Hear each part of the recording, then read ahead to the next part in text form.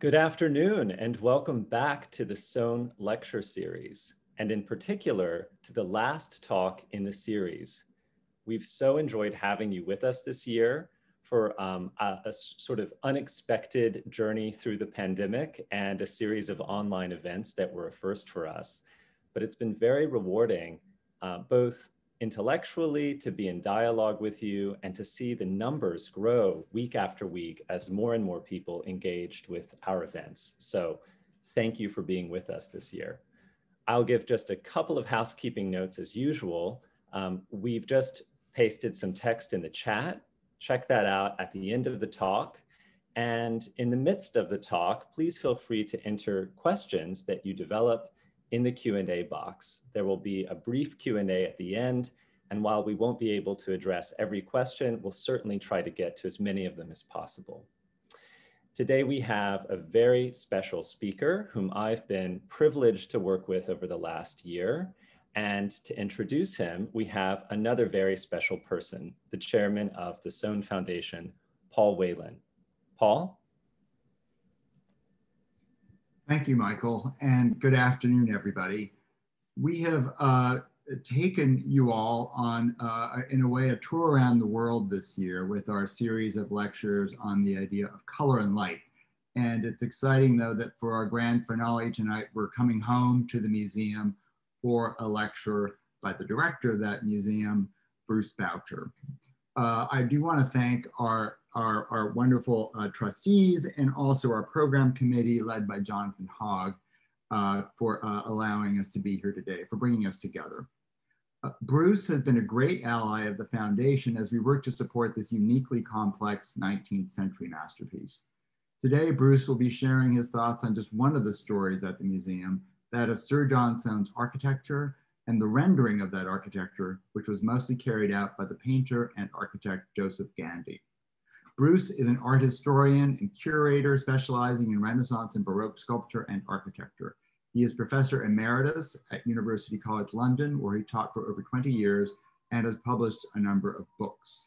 Before joining the Soane, Bruce was director of the Fralin Museum of Art at the University of Virginia, which followed a role as curator and head of European sculpture, decorative arts, and ancient art at the Art Institute of Chicago.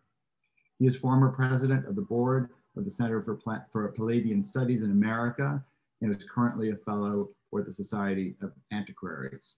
Bruce became director of the Soane in May 2016 and has since spearheaded the completion of the Opening Up the Soane campaign of major renovations and has reinvented the way that the museum interacts with the public and with the art and architecture communities. Welcome, Bruce. We're thrilled to have you with us today. Thank you, Paul and Michael. It's great to be with you both and also to be with the patrons of Sir John Soane's Museum Foundation, which is a great ally of the museum. And I'm glad to bring you greetings from the museum where I am at the moment and also from a rather chilly spring afternoon in London.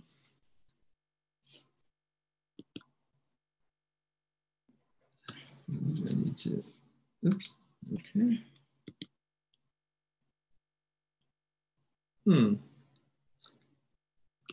Okay, let's see now.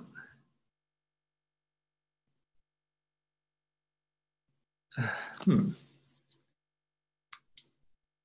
right, okay, there we go. Oops, nope, we've gone backwards. Yeah, right, well, in this lecture series, as I was thinking about what to talk about, I became fascinated by the relationship between Joseph Michael Gandy and John Soane. And it made me think about what it was in my early encounters with Soane that really stood out for me. And I think it was going to the Dulwich Picture Gallery in the 1970s when I was a graduate student at the Courtauld Institute. And it was both the idiosyncratic rendering of the exterior of the building and the brilliant sequence of top-lit galleries that led me quite unexpectedly to the mausoleum. Let's see if I can.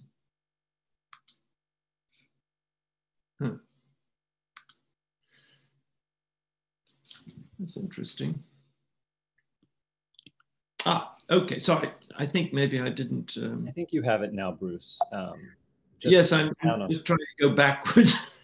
Oh, I see. Okay, I can go back that way. Okay, fine. Thank you very much. Click down again the next time you start. Sorry, what?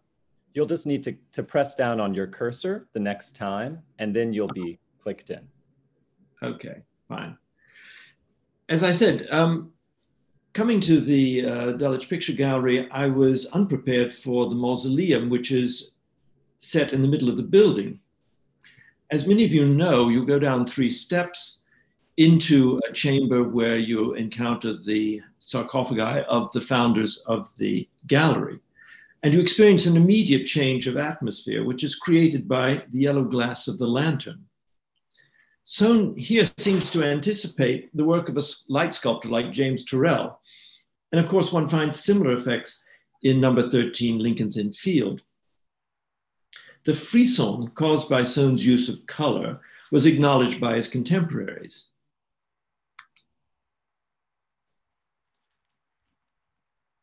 Yeah. I can advance the slides for you, Bruce. So just let me know when. Okay, that's fine. Thank you. I'll have a go, and if not, I'll come back to you for help.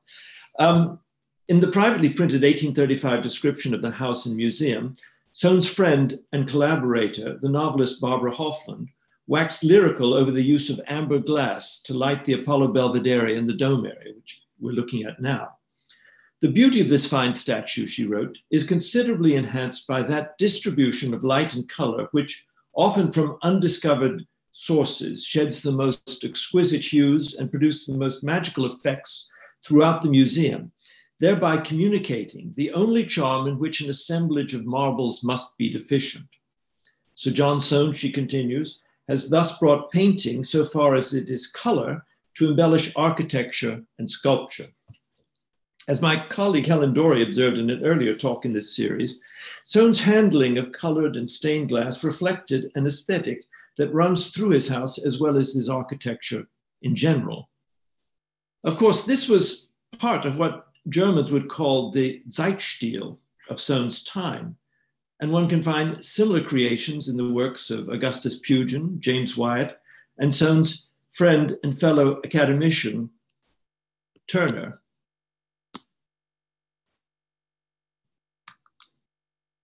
There we go. Who illustrated his lectures on perspective at the Royal Academy with atmospheric depictions of interiors, such as this one, James Wyatt's Brocklesby Mausoleum, with its own particular lumière mystérieuse. In his lectures, Soane comments upon the poverty of Protestant churches as opposed to their Italian counterparts. Nothing can exceed, he writes, the magnificence and richness of the Italian churches in painting, sculpture, and architecture, whilst the simplicity of our religion will not admit a single picture within its walls, and the expensive materials and labor almost preclude the columns. I've often thought that Soane compensated for this poverty of effect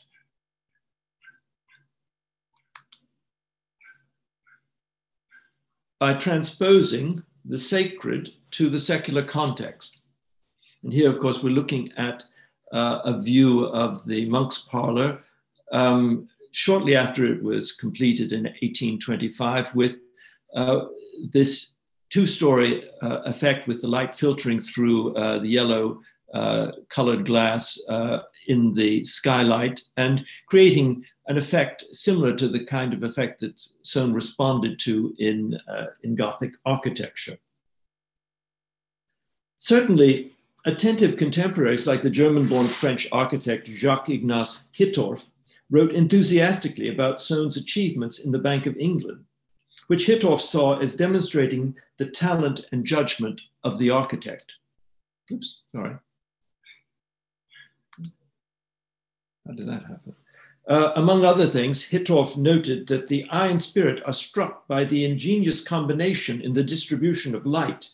The effect of this and of the perspective calculated for each area represented the ability of architecture to achieve marvelous effects. And this view of the bank's rotunda from 1798, the Bank of England's rotunda, has been endowed with a monumentality and dramatic lighting that are exaggerated. Yet it conveys something of that calculated distribution of light observed by Hittorf. The artist who rendered this interior had only just joined Soane's office that year.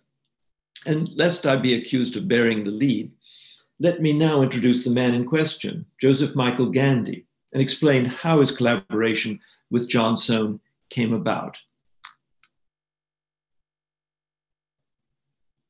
Soane and Gandy are a fascinating pair, sharing a melancholic frame of mind and a morbid fascination with what Horace Walpole called gloomth. Born in 1771, Gandy was a generation younger than Soane and likewise came of modest stock. His father was a butler at White's, one of the exclusive gaming clubs in the West End of London, and the younger Gandy's ability as a draftsman was encouraged by his father's employer, and he became a pupil of the fashionable architect James Wyatt. Like Soane, Gandy followed the same pattern of study, going to the Royal Academy schools where he enrolled in 1789. And again, like Soane, he won a gold medal for the design of a triumphal arch and excelled in perspective drawings. With the encouragement of Wyatt, Gandy went to Rome in 1794, also with the financial backing of his father's employer. His period of study there ended abruptly in 1797 after the city was sacked by Napoleon's army. And it was one of Gandy's many misfortunes to return to London at a time when architectural employment had virtually dried up because of the Anglo-French wars of the 1790s that spilled over into the first decade of the 1800s. Nevertheless, his talent as a draftsman gained him employment with Soane, and although he only stayed with Soane for 3 years, he remained on call to capture his former master's designs on paper. And it's easy to see why. For example, this study of the library of Viscount Bridport's house, Cricket Lodge in Somerset, is a striking example, or a striking exercise, I should say, in how sunlight illuminates a room and its contents, in this case, through the last rays of the setting sun. However, Gandy never went to Cricket Lodge and was relying upon Soane's verbal accounts and other sketches. There is something uncanny about Gandy's ability to convey the effect of light, and his view of a sepulchral chapel proposed for another of Soane's houses, the Tyringham in Buckinghamshire, is similarly arresting, both as a nocturnal landscape and for the way in which the features of the building appear to be lit by an internal yellow light. Gandy retained a lifelong interest in observing atmospheric conditions. The Soane Museum now has an album of drawings dating from the 1820s, in which studies of clouds and sky abound, similar to the more dazzling studies in this vein by John Constable. And what you see here is not only is it a study of clouds and an inverted rainbow, but he gives the date, March the 3rd, 1827, 9 o'clock in the morning, and describes what he's seeing. And there's a whole album of these, which was acquired by the Soane Museum at the beginning of the 2000s. To understand Gandy, one should bear in mind that he was part of a contemporary trend that was described by his teacher in perspective at the Royal Academy, Edward Edwards, as poetic or composite landscapes, which were recommended as an exercise for architects and for topographers. Such works grew out of the recognition that conventional architectural draftsmanship, like this drawing by William Chambers and Laurent Péchu for the Fountain of Trevi in Rome, were primarily addressed to professionals and connoisseurs of the genre rather than to the general public. Indeed, an anonymous critic of an early Royal Academy exhibition in 1776 advocated that and I quote, "The best architectural designs should be expressed somewhat gracefully, and especially when exhibited to public view. Otherwise, they cannot among paintings be introduced with propriety." There was a movement in the latter half of the 18th century to turn architectural renderings into landscapes so that they would hold their own against the competition of historical and mythological paintings. James Wyatt, under whom Gandy first trained, availed himself of artists of the caliber of Turner in a work like this projected design for Fonthill Abbey. Gandy made this genre his own and exhibited 113 works of this kind at the Royal Academy between 1789 and 1838. And I should say that in the catalogue of 1798 of the Royal Academy exhibition, the name of Turner didn't appear, but Wyatt relied upon him, and Turner did similar studies for other architects. And interestingly enough, towards the end of his life, Turner is said to have remarked that if he had it to do over again, he would have preferred to be an architect. The majority of the 113 works submitted to the Royal Academy for exhibition were watercolors, often of imaginary compositions or literary ones, such as this sepulchral chamber from 1800, where again you have this uncanny light that seems to illuminate this dark, ancient chamber. Or perhaps his tour de force, Merlin's Tomb of 1815, a work which was very much admired and was given by Gandy to another Royal Academician, the sculptor Richard Westmacott. It was works like these that Sir John Summerson had in mind when he characterized Gandy as more at home in a cave, which comes constantly into his drawings, where, however, it is mysteriously illuminated or opens out into the sunshine. And one can imagine here that this watercolor would convey something of the effect that Soane sought when he illuminated the tomb of Seti I, the sarcophagus that he acquired in 1824 in his famous sarcophagus parties of 1825. Still, such was the forcefulness of Gandy's works that he was elected an Associate Royal Academician in 1803, even though he had not built a single building. Often in reviews of Royal Academy exhibitions of the early 1800s, there were comments on architecture to the effect that there was little of note if we accept some models of Gandy of imaginary buildings. Or a common refrain about the architectural designs ran along the lines of little of originality independent of Gandy. But where did this style come from? Like Soane, Gandy was deeply influenced by the work of Piranesi. Here we see a Piranesi, which is in the a Capriccio, which is in the Soane Museum. It was given by Piranesi to Robert Adam and influenced a number of similar works by Adam. And it was acquired by Soane in 1818 with numerous other works by Adam and in Adam's possession.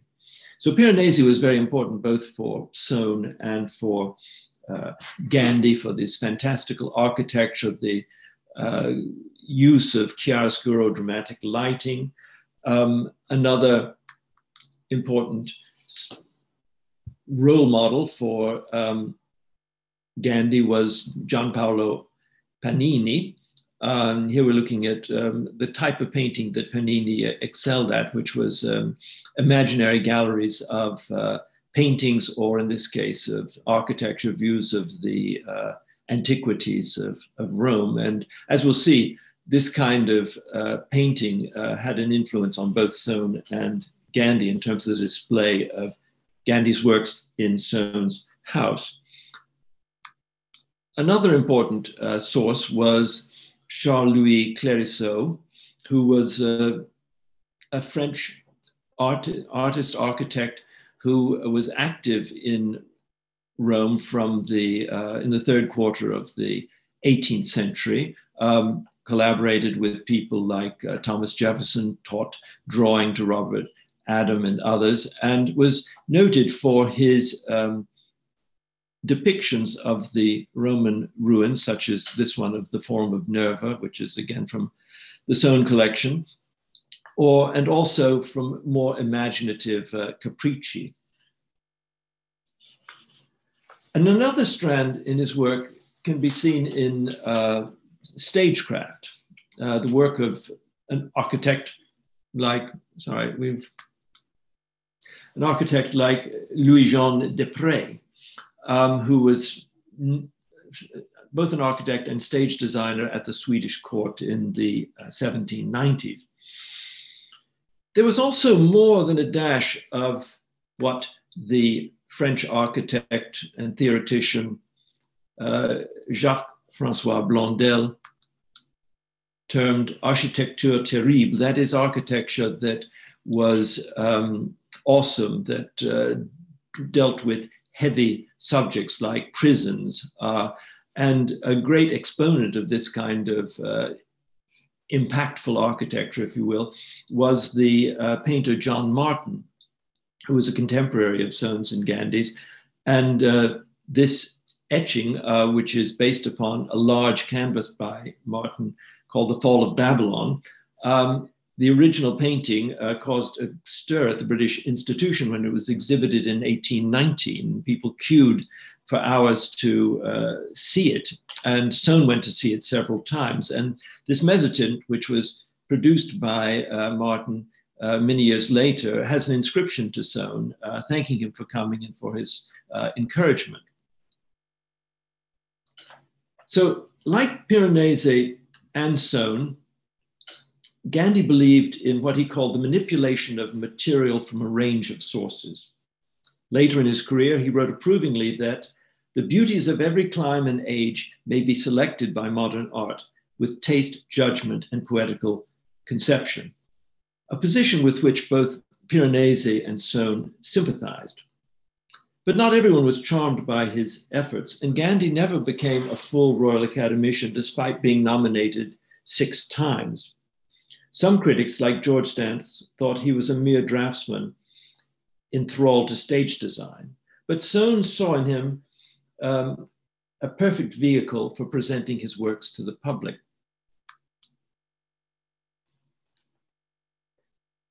Even so, Soane characteristically gave Gandy a backhanded compliment in his fifth of his Royal Academy lectures, when he wrote, "A superior manner of drawing is absolutely necessary. Indeed, it is impossible not to admire the beauties and almost magical effects in the architectural drawings of a Clérisseau, a Gandy, or a Turner. But," he added, "few architects can hope to reach the excellency of these artists without devoting to drawing too much of that time they ought to employ in the attainment of higher and more essential qualifications of an architect."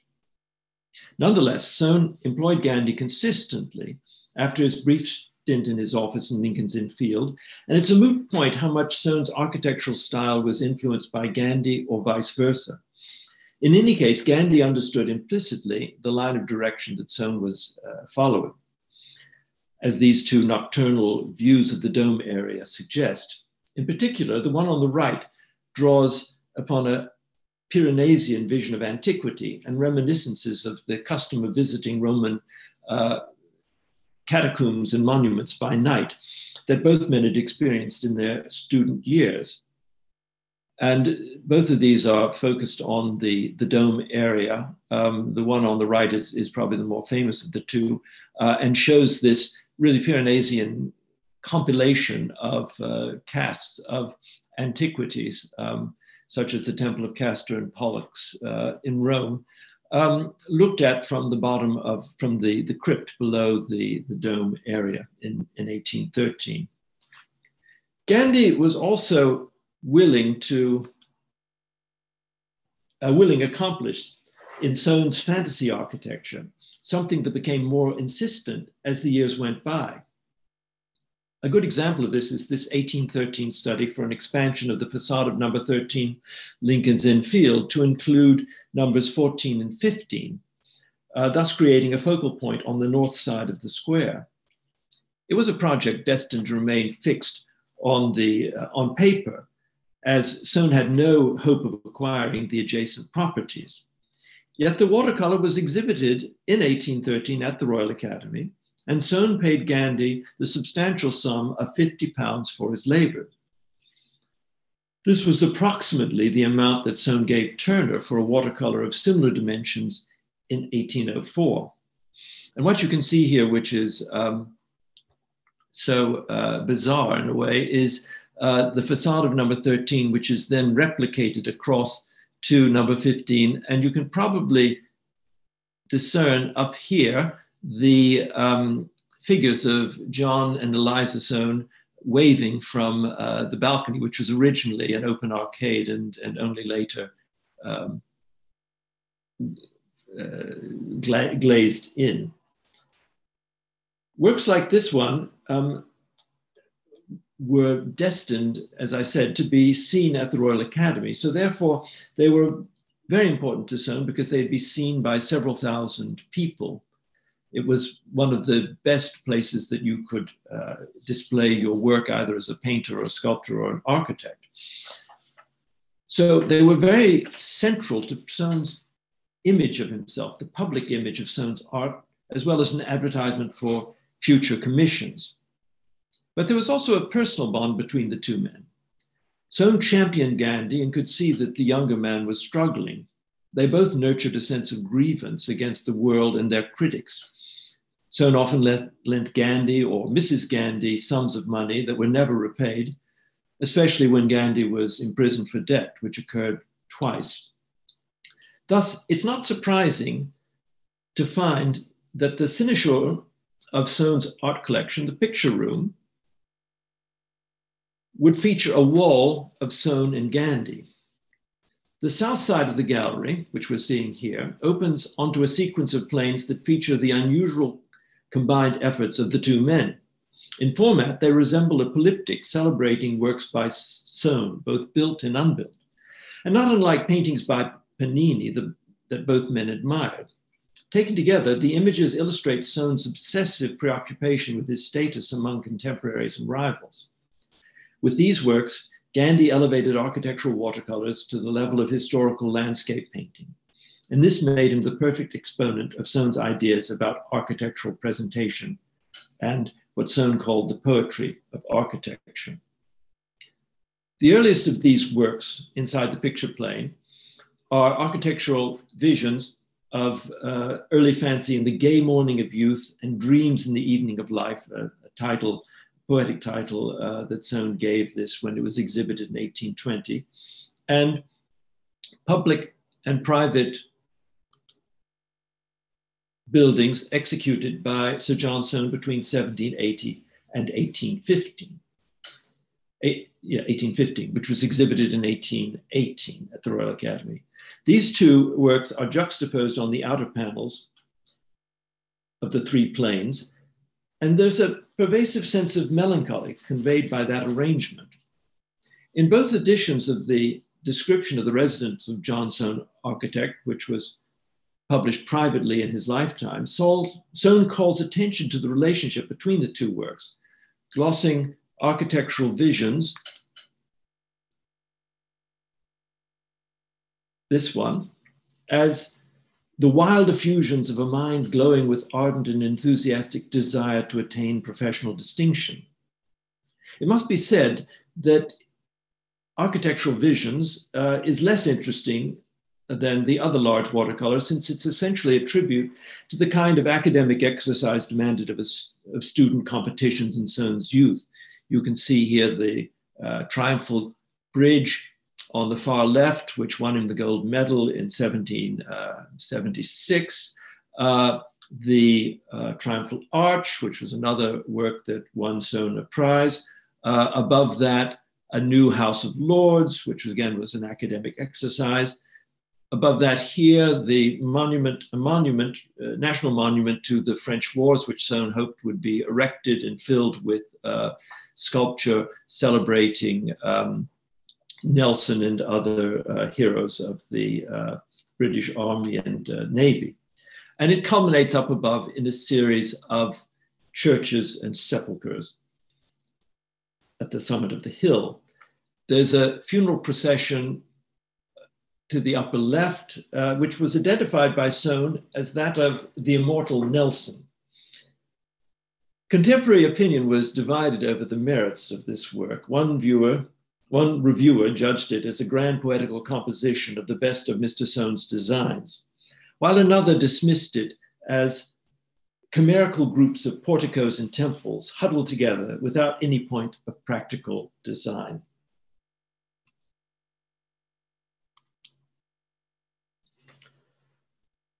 Public and private buildings, the other work, is a more arresting one, and a comparison of this preliminary sketch with the finished watercolor suggests the kind of exchanges that must have occurred between Soane and Gandy as they discussed the genesis of this work. The sketch shows a similar disposition to the finished work. You have three-dimensional models around the sides of the room, and on the walls are framed images of the Bank of England, all under a Soanean saucer dome. And in the background, you have caryatids supporting the dome rather than the finished Ionic order in the final work. Each image of the bank on the wall is carefully labeled, but there also is a space for private commissions scattered here and there. The facade of Tyringham and the Gate Lodge at the same estate, the Dulwich Picture Gallery, number 13 Lincoln's Inn Fields, and Eliza Soane's tomb.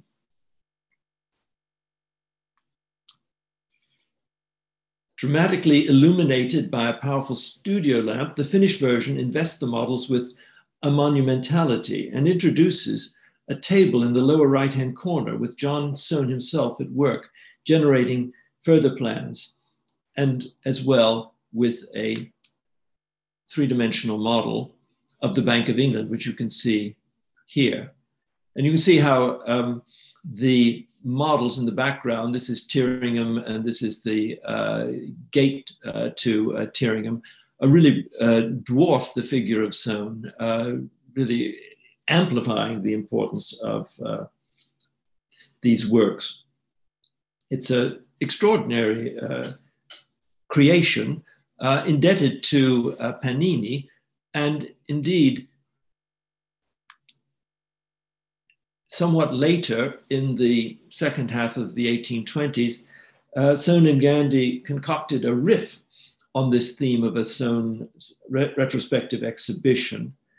The setting is based upon an expanded version of the picture room, which had just been finished in 1825, with its distinctive clerestory lighting and ceiling of arched canopies, as Soane called this mixture of classical and English Gothic. You can see three-dimensional models of the Bank of England here, the tomb of Liza Soane, some of his church models here, and the paintings around the wall represent a mixture of public and private commissions, much as in the earlier watercolor that we were just looking at from 1818. Taken together, these watercolors point out a gap between Soane's ambition and the actuality of his state commissions. For with the exception of the Bank of England, many of them eluded him. To be sure, the Bank of England is present in the picture room. And here is one particular version by Gandy, which was again exhibited at the Royal Academy, showing different views of the courtyards, the different chambers of the room, the kind of ingenious variety that Jacques Ignace Hittorf commented upon in his report on the museum and Soane as an architect that he wrote in 1836. But what stands out are the prize commissions that did not happen. The Royal Palace. This one, in fact, is based upon an academic exercise of 1779, inspired by Vignola's Caprarola, and then rendered again in a more sophisticated way by Gandy in 1828 for exhibit at the Royal Academy. There was a triumphal entry into Downing Street, which again never happened. A state entrance into London from Kensington. Oops, sorry. Yes, which all of these works in their paper form here represent what Brian Lukacher has aptly termed a sort of alternative history of contemporary architecture if John Soane had been given the major commissions that went to John Nash.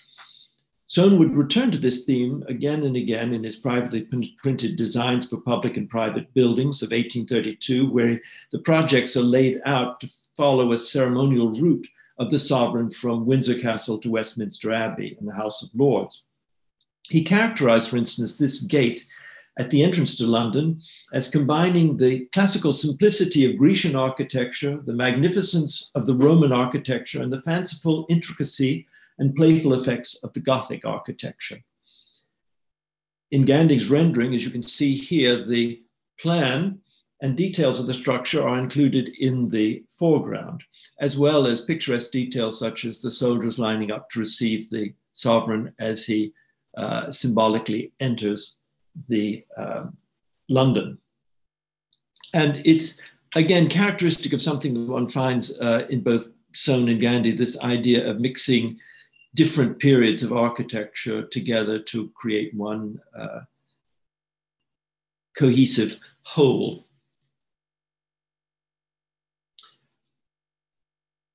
In Gandy's rendering, they are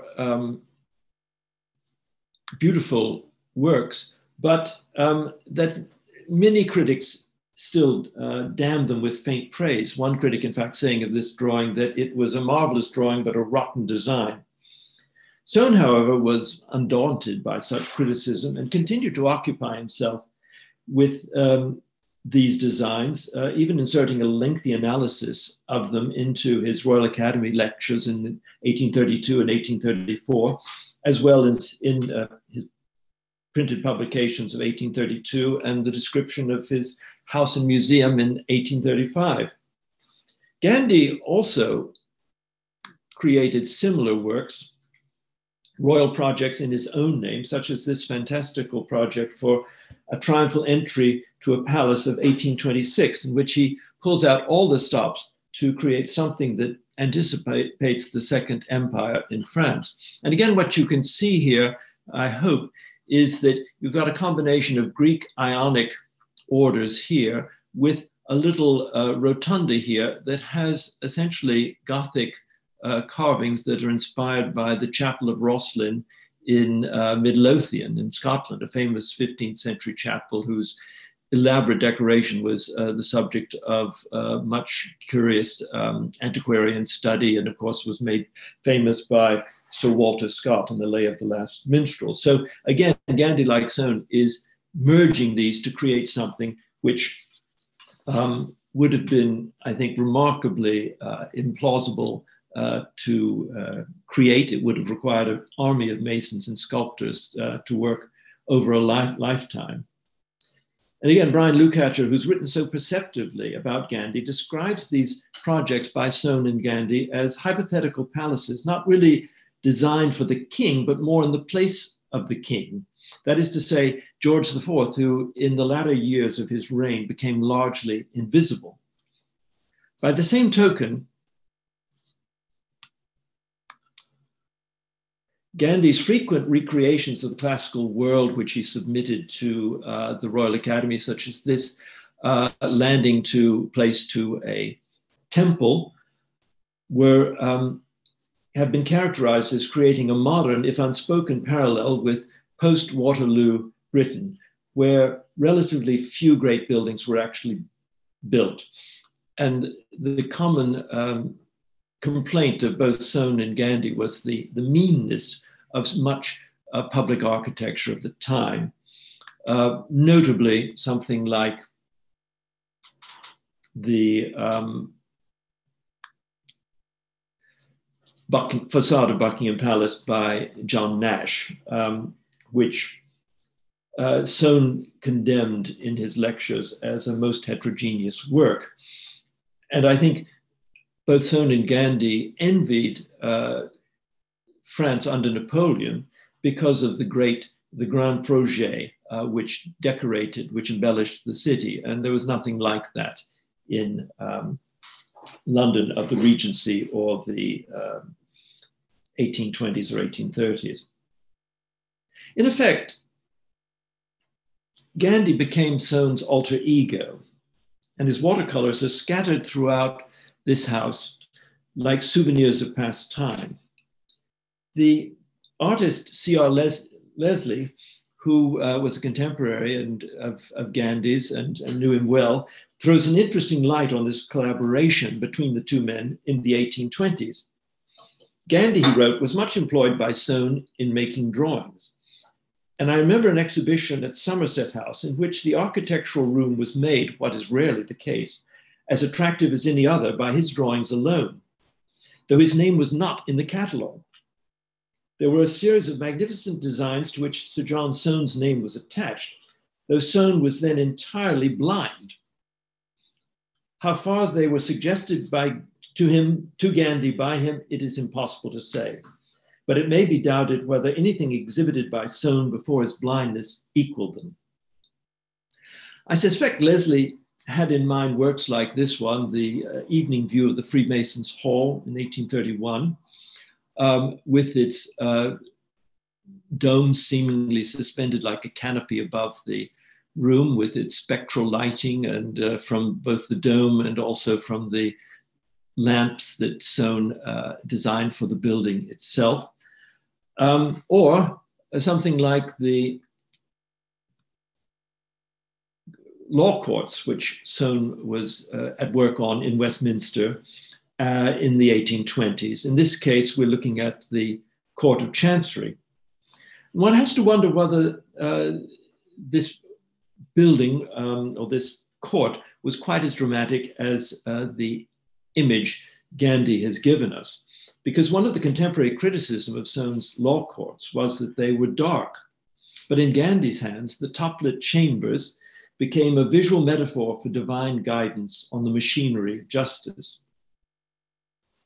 But probably the most extraordinary of these exhibited watercolors are the two that were shown at the Royal Academy successively in 1830 and 1832.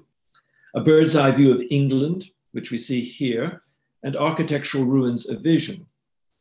Although not displayed together now, they share the same desolate atmosphere by juxtaposing the architect's dream projects and his executed works.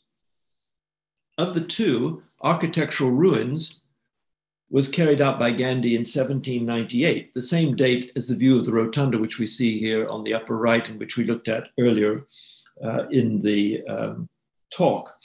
So it was finished in 1798, but only exhibited in 1832, 3 decades later. And the two appear to have been, the two views of the rotunda appear to have been companion pieces. Architectural Ruins, this one, mirrors the then fashionable preoccupation with transients and ruins that exerted a morbid fascination for both Soane and Gandy.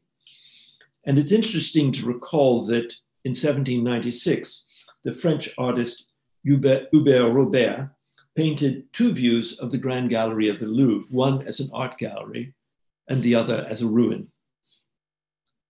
A preliminary sketch by Gandy of the rotunda in ruins gives clearer evidence that the image is descended from Piranese's and Clerisot's capricci, both actual and artificial views of ruins. And there may also be an echo here of the Scottish aesthetician Henry Hume, Lord Keynes, who made a celebrated distinction between the effect upon the spectator of classical ruins versus Gothic ruins. Gothic ruins, Kames argued, demonstrated the triumph of time over strength, a melancholy but not unpleasant thought, while classical ruins suggested the triumph of barbarity over taste, a gloomy and discouraging thought. And here I'm showing the Soane's nightmare come true. This was the demolition of that very room, the rotunda, in the 1920s when Soane's interiors were raised so that a 10-story building could be erected within the walls, which still survive and define the perimeter of the Bank of England. So, in a sense, the triumph of barbarism over taste did happen. Viewed through this lens, both the bird's eye view and the architectural ruins were probably executed as part of Soane's pessimistic leave-taking from the bank just prior to his retirement in 1833. This work, the bird's eye view, fuses plan, section, and elevation in a manner that hovers between a model of Soane's achievement and the illusion of a ruin. While the latter, the one we were just looking at, the architectural ruins, is in fact a ruin and was accompanied in the catalogue of the exhibition by Prospero's lines from The Tempest, which Soane added to the catalogue: the cloud-capped towers, the gorgeous palaces, the solemn temples, the great globe itself, yea, all which it inherit shall dissolve. In his discussion of the bird's eye view, Daniel Abramson put it well when he described this combination as a combination of plan, section, and elevation. The totality of Soane's achievement is represented: interior and exterior, construction and decoration, substructure and superstructure, all publicly revealed like a model on a tabletop. Indeed, I like to think that Gandy based his work upon the plastic model of the bank seen on the table in the earlier architectural composition of 1818. It pays tribute to the breadth of Soane's inventiveness in terms of sweep and spatial complexity. But it's interesting that Soane, sorry, let's go back.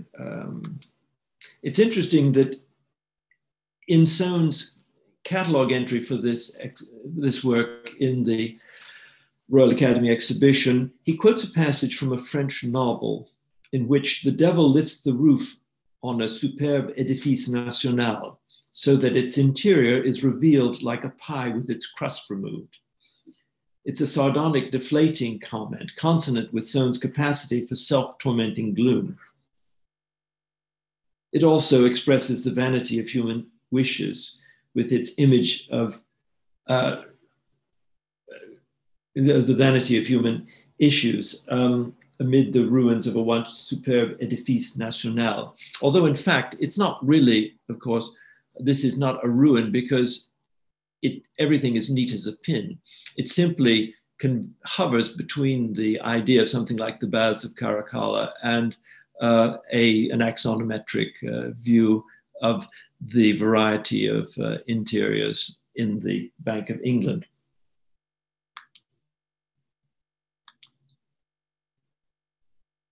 Gandy continued to submit works to the Royal Academy for exhibition down to 1838.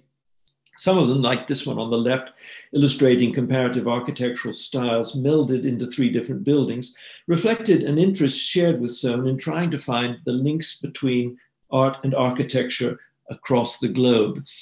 And I'm not sure whether you can see this so distinctly, but you have a sort of prehistoric architecture down here. So, oh dear, let's get back to this one. Prehistoric architecture and then Egyptian architecture above that, Greek architecture, Roman architecture, and Gothic. You've taken control, I think. Here we are, Gothic architecture at the top, and then Turkish architecture on the right, and again, a variety of different kinds of architectures on the left-hand side. It's an idea that Soane expressed much more succinctly in his pasticcio, which we see in the Gandy illustration, watercolor on the right, whereby he took a capital that he thought was Hindu and put on top of it a copy of a Roman capital and then a finial above that to indicate a kind of his belief that there was a common currency among the architectures of the ancient world, as indeed there was a common theme in ancient religions. Unfortunately for Gandy, reviewers grew bored with his later works, dubbing them monstrous sublimities, and his active career came to an end in 1838. He died in an asylum 5 years later, essentially destitute. The mixed style of architectural rendering that he made his own also fell out of favor, and Soane's successor as professor of architecture at the Royal Academy, C.R. Cockrell, must have had Gandy in mind when he said such works had little to do with the real ends of our science. Pictorial effect takes the place of form, proportion, and design. Still, it is thanks to Gandy that we have so much of Soane's work living on and probably enhanced by the cross-fertilization of these two minds, architects who, to paraphrase Joshua Reynolds on Sir John Vanbrugh, composed like a painter. Thank you.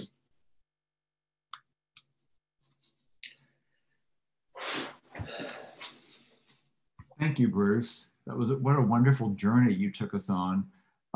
We will go into some questions and answers that have been posted, but I just wanted to ask you a question or two. I have to say, I mean, having known about Soane and Gandy, you've shown me so many things that I was completely unaware of, and especially some of the renderings that you showed of Gandy's, like the one you showed right at the very end where he shows the comparative architectural styles is so over the top, and in my mind sort of presages sort of what happened to architecture in the late 19th century, and almost the reason modernism had to be invented, because things got so crazy.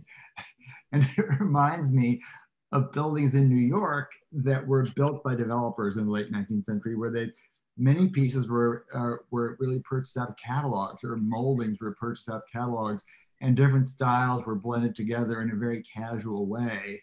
And it sort of showed what happens, or what could happen, when in less capable hands, different styles get mixed together. I think you have to be a genius like Soane to be able to pull it off. Well, that's a very good point. It's Soane and Gandy were really at the beginning of historicism.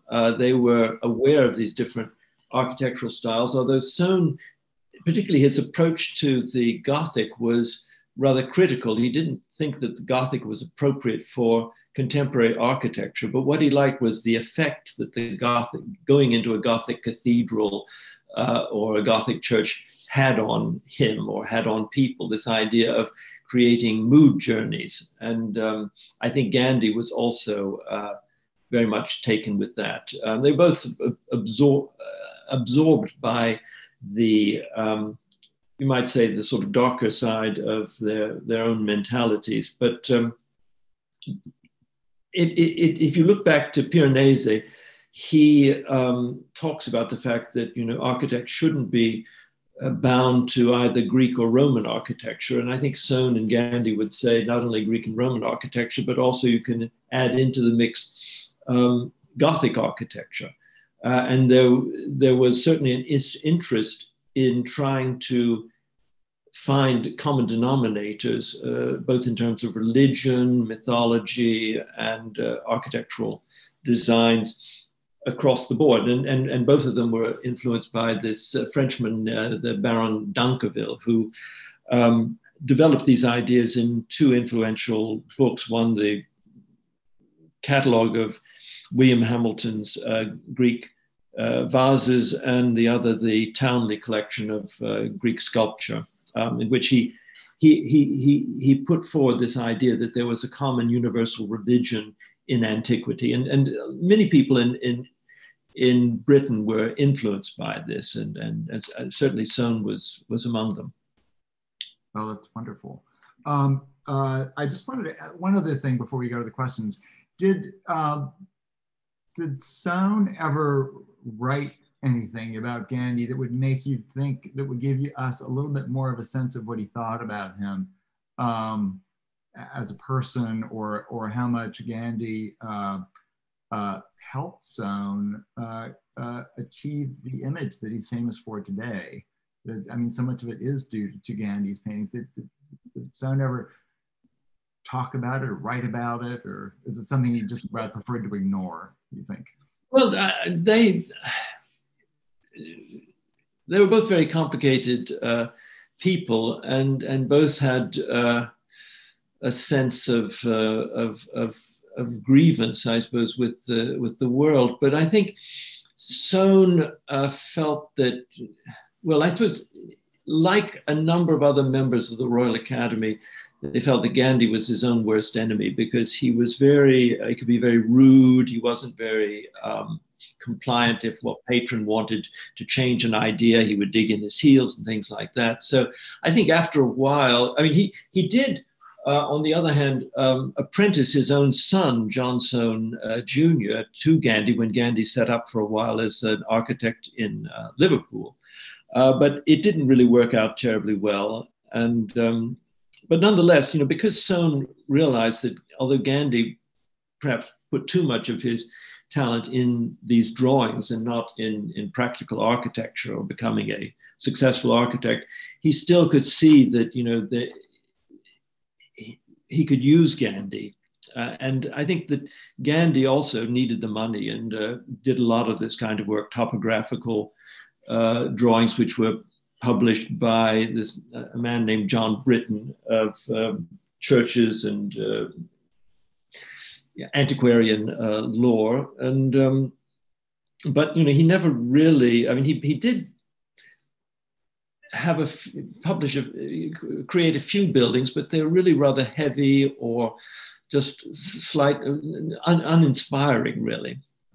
So I think it was, there was a sense of mutual convenience about it. But you can see, I think, if you look at the sketch for the architectural compositions, and then you look at the finished work, you can imagine Soane and Gandy, you know, Gandy showing him the sketch, and Soane says, well, do this, do that, you know, move this around. So, and someone like C.R. Leslie, in his quote about, you know, these drawings when Soane was virtually blind with cataracts, you again wonder where the balance is in the equation. I have to say, before this lecture, I was a little nervous, thinking, will Gandy come off as the hero here? What about dear John Soane? But really, what you get a clear sense that Soane is the genius. That all the invention comes from Soane, and all the ideas about simplifying details and creating this new kind of architecture based on what he remembered back then, it really comes from Soane. And that Gandy is a wonderful renderer that helped enormously, but that Soane was the genius. And I'm so glad that that's been clarified, frankly, for all of our sakes. Yes, no. I think, and also, you know, Soane was a generation older, so Gandy was deferential towards him, and he was, you know, better trained, better educated. So yes. Michael, are there some questions we want to bring up that have been posed by the audience? There are, and you know, they pull on some of the threads that we've already seen established here. So someone asked, did Gandy design any buildings that were actually built? And to that, I would add that I've seen a pattern book from 1805 of rural buildings, lodge gates, etc., designed by Gandy. So cottages, yeah. So do we have any sense of whether anything was built? Oh yes, there were some buildings built in London, and which one was I think the Phoenix Life Assurance Company. There are photographs of these. Perhaps I should have shown them, but they're really rather dull, and they've been demolished. There's one Gothicizing law court in Liverpool, but again, it's sort of over decorated. And I don't think as an architect, he was really that interesting. He had this gift for for fantasy, but it sort of ran away with him, as with those royal palace designs that right. I showed you, those recreations of ancient Greece. There's a sense that he didn't have the clarity of thinking that John Soane had. Soane could focus on some ideas and make something out of them and really develop a new vocabulary that was consistent and that you can see now when you go see the museum. Yeah. Oh yeah, no, I think Soane had much clearer theory of architecture, and Soane, I mean, Gandy is part of that stream, but Gandy, I think, yes, there's a lack of clarity. You can see it in the way that things become over designed, over decorated. Right. So there's a question, there are actually two that sort of touch on this question of the universal religion or the sort of local styles that you were sharing.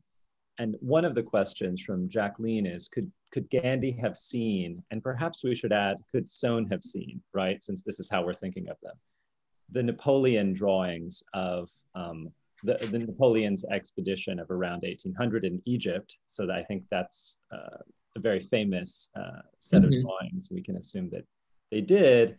And also, she wonders whether Gandy knew British Indian architecture or architects of North India. So sort of like, how far afield is this sort of global influence beyond Egyptian architecture? Well, I mean, that's a great question. Certainly they were aware of Egyptian art and architecture because it was already being published around 1800. And then, of course, people like Belzoni, who was an Italian adventurer and amateur archaeologist, was supplying the British Museum with sculpture from Egypt. And that's where Soane's sarcophagus came from. It was Belzoni found it in the Valley of the Kings and exhibited it in London in a room which he painted to resemble the tomb chamber from the Valley of the Kings. So that's certainly, people were aware of Egyptian art, and Egyptomania became, through the Napoleon, became very popular across Europe. As far as Indian, yes, of course, the Dutch, the English, the French were all involved in India in the second half of the 18th century. And an artist, a Royal Academician whom Soane knew in the 1790s and from whom he acquired two paintings, went on a tour. It was part of the entourage of Warren Hastings, who was the governor of Bengal, and did a number of paintings which were exhibited in London. And Soane bought two of them, and I think about as early as 1794, 1795. And then Hodges published a book about his travels in India and illustrated things like columns, and commented on the similarity between Indian columns and Greek columns and things like that. So, and in fact, if you look at, there's an illustration by Hodges, which invites comparison with Soane's pasticcio. And of course, Soane did have this capital. I don't know how he found it or how he acquired it, which he thought was Hindu, but in fact actually it's Moroccan. But he puts it together with the Greek capital, with the Roman capital, to show this continuity across the ancient world. So he believed in this very much. And of course, as I said, D'Anqueville was tremendously influential in spreading this idea that there was sort of a common ancient religion which was worshipped from China to the Baltic. And Soane and people like Payne Knight believed in, subscribed to this idea. They were really sort of, it was a kind of agnosticism about Christianity, so people had to tread carefully. But Soane wasn't very religious and was skeptical about it. But someone like Blake, of course, was interested in this sort of thing, and Blake sincerely believes that the Laocoon had come from the Temple of Solomon. this is a wonderful seg to another question that's developed in the realm of the romantic and the terrible poetic vision. Someone asks, well, they say Gandy died in an asylum. Can you comment on how Gandy's presumed mental illness contributed to some of his more fantastical drawings? Do we have a sense of just how fantastical he was as a person? In addition, well, I think the fact that he found it difficult to hold down a job, that he sort of gave up architecture and spent the latter part of his years writing a multi-volume treatise, which was going to try to decode architectural signs, sort of like a semiotics of architecture, which was also going to link up with religion, because, of course, in the ancient world, architecture is very important for the manifestation of religion. Part of this survives. I haven't read it, but Brian Lucatcher, whose book on Gandy, which came out in 2006, conveys very well this kind of, really, you might say, cul-de-sac that he falls into. You know, he just gets lost, a bit like Blake with some of these late mythological works that are very difficult to try to disentangle. So I think probably you can see what happens to him because of the nature of his personality and the fact that, as I think, you know, one of his supporters in the Royal Academy was Constable, the landscape painter Constable. And Constable, after one of these attempts to nominate Gandy for a full academician, which is defeated, talks about it with, I think it's Turner or another, no, it was Westmacott, who was a good friend of Gandy's, the sculptor Westmacott. And he said that, you know, Gandy was just very rude, very difficult person, and not really able to get on with people and not able to get on with patrons, which really, you know, were hampered him getting on in life. It sounds like he was always teetering a bit between being a kind of a genius and not being able to hold it together and maybe being insane. And then he finally just sort of fell over to the other side, as maybe we all will someday. And that's what awaits us. But I don't think there's a clear line, that's for sure, between, you know, when somebody's a genius and when somebody becomes unable to do anything and they become sort of insane. You know, Bruce, I just wanted to comment. I think it's fascinating. You were talking about this idea of that everybody was interested in going back to an original religion and they were interested in origins of architecture, because this is also the time when the sort of kind of the discovery of the idea of Indo-European languages came about. Yes. In the late 1800s or late 1700s by British who were stationed in India and noticed the similarities between Sanskrit and Greek and Roman. So this must have been a whole world swirling around of everything going back to simple origins. Well, and also that's a very good point, Paul. And the other thing that is in the mix is comparative anatomy.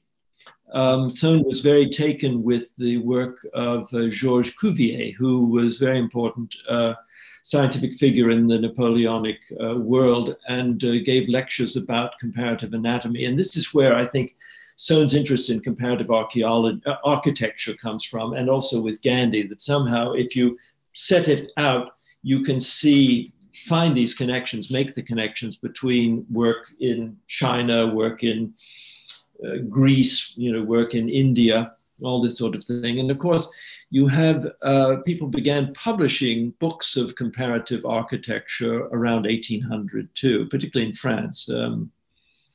I think it's Duran, I think, who does this comparative work on architecture. So I think, you know, there's this attempt to try to put the study of architecture on a more scientific basis, but at the same time, there is this kind of rather crazy undercurrent of, you know, a key to all mythologies. You know, if you think of something like Middlemarch by George Eliot, which is set in 1830, thereabouts. And Dorothea Brooke's husband, Casaubon, is trying to find a key to all mythologies. That's his great life work, you know. And this is something that comes out of an earlier generation of people like Payne Knight and Dunkerville. And Bruce, you and I were discussing the Adelphi, Robert Adams' great building on the Strand that recalls Diocletian's palace in Split. Mm-hmm. And I was saying, you know, he achieved this, the monumentality that you feel Soane and Gandy are wanting to achieve in some of those watercolors, right? The scale of public architecture that might have been seen in France, but it doesn't have the same depth of texture that actually feels ancient. And you were describing how Soane sort of achieves an ancient atmosphere, an ancient texture that sort of goes beyond these questions of scale or vocabulary, which I thought was a really important point. You know, he's sort of channeling the ancient world in a more profound way. Well, I think unfortunately for most British architects in this period, or even in the 18th century, because the crown was so weak and didn't really have the money that, say, the Bourbons did or Napoleon, most great patronage seemed to, by default, go to magnates, you know, like the Dukes of Devonshire or something like that. So therefore, you know, Buckingham Palace is really rather, I mean, Nash is great in terms of laying out, you know, Regent's Park and things like that, but it's not particularly inspired. It's a kind of pastiche architecture. And I think too, to some degree, I mean, Soane's palace, if it had been built, would have been perhaps impressive, but I'm not sure that he had the right kind of sense of monumentality that, say, someone like Vanbrugh did at Blenheim. Certainly he was a great admirer of Vanbrugh's and Robert Adam. He thought that they both had movement in their architecture, which was something that he felt a lot of his contemporary architecture lacked. There was much more, it was too staccato. I have to say, I'm looking at some of those drawings and looking at what Nash did. I'm really pleased that Nash got the job, frankly. I just think that Nash has a way of, in a way, what Nash did, and the way that it's fragmented in pieces, in a way, it's like Soane's house on the scale of the city, whereas Soane's drawings were at this sort of taking a houseman idea and making a palace out of it. I mean, it's so huge and vast, and I just can't imagine what that building would have been like. Anyway, just something just more specific, Bruce. There a lot of these renderings were watercolors, but were any of them oils, or are they actually all watercolors? Well, I think he did submit to the Royal Academy 3 watercolors, but mostly he worked in watercolor. Yeah. I'm sorry, 3 oils. He submitted 3 oils, mainly in watercolor or gouache, as did Clericeau. And so it's very difficult to show any of them because you have to be so careful with watercolors. They fade so easily in light. That must be a great challenge for the museum to keep these images on view at the same time that they're being protected from damaging UV light. It is a challenge, but we do try to limit the opening of those panels, and in some cases, in the picture room recess, we've had to take down watercolors and to conserve them, and we'll be putting up in their place facsimiles, just as we had to do with the Piranesi drawings of Paestum, which are in the picture room because they were in risk of being damaged by too much light. It is a problem because you don't want everything to be a facsimile, but at the same time you have to try to make sure that it's preserved for the next generation. Exactly. And that's actually to remind everybody who's listening to us the extraordinary amount of work that goes into keeping all of this together, which is one of the things that you do, your staff does, and that we work very hard to help you with. because in fact, all of it is really fragile. And it's this sort of visual opera that exists because you all are there making sure it does exist for the future. And one can see pictures of it or the wonderful renderings that Gandy did, but there's nothing like going there and seeing the real thing and seeing every bit of art and sculpture that Soane selected for that wonderful house and museum. Yes. And we're so, and you're just reopening, which is very exciting. Yes, we reopened Wednesday of yesterday, in fact, and we still have social distancing and people have to wear masks, but it's been, the public has been enthusiastic. You have to have timed tickets, but they're free. And we also have a wonderful exhibition at the moment, which we just opened, called The Romance of Ruins, which commemorates a expedition to the Turkish coast of Ionia and to Athens by a group of Nicholas Rivette and an artist named William Pars, among others, to look at the land of Troy and the land of Homer's Iliad, and then, of course, also the Acropolis. And William Pars created a series of 21 watercolors, which are among the earliest views of the Acropolis and also of some of the sculptures of the Acropolis, as well as the Temple of Apollo at Didyma and other the Temple of Poseidon at Soanean and various other. And they're beautiful, very evocative watercolors. And so that they've been lent to us by the British Museum. And that will be on display with us until the 5th of September, so all across the summer. That's wonderful. It's a good reason to get on British Airways and get over there as soon as we can. I don't know if we can today, but I think we'll be able to soon. I hope so. I hope so. Yeah. Thank you so much, Bruce. This is so wonderful. And you're giving a lecture.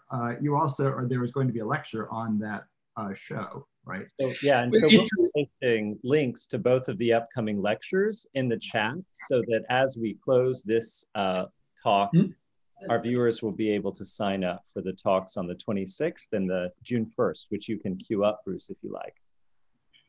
Well, we're having a talk with, I'm having a talk with Susan Stewart, who's University Professor at Princeton, who's written a brilliant new book called The Ruin Lesson, and we'll be talking about that next Wednesday at the same time, 1 p.m. Eastern Daylight Time, where you are. And then on the, I think it's the 1st of June, Rory Stewart, another Stewart, who's a former MP and also has walked through this area of Turkey and the Middle East, is going to talk about his experience of doing a latter-day version of this kind of expedition.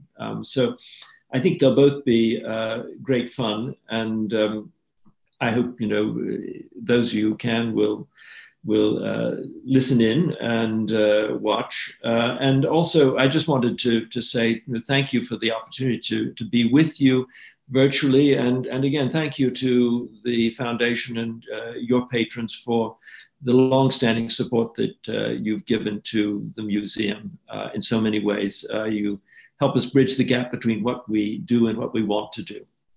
Thank you, Bruce. It's always a pleasure. And so I know I'm going to tune into those lectures. They sound wonderful. I just want to thank our audience for joining us and to wish you all a wonderful summer.